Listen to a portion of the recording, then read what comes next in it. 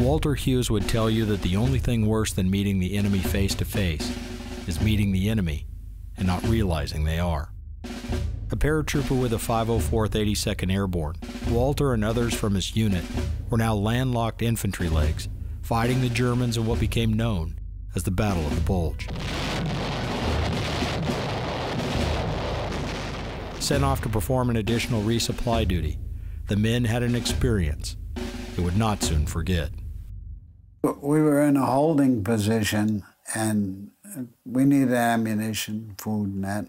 So 3 of us were sent back to the rear area, and we loaded a sled up with food, and we started back toward the company. And it was snowing. It was heavy snow. It was about 3 feet of snow on the ground to begin with.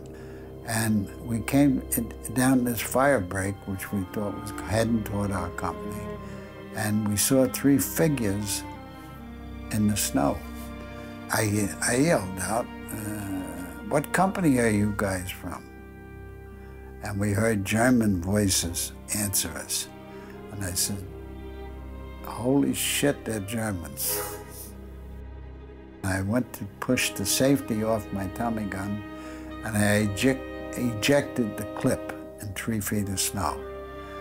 And instead of pulling one out of my belt, I started digging in the snow for the clip.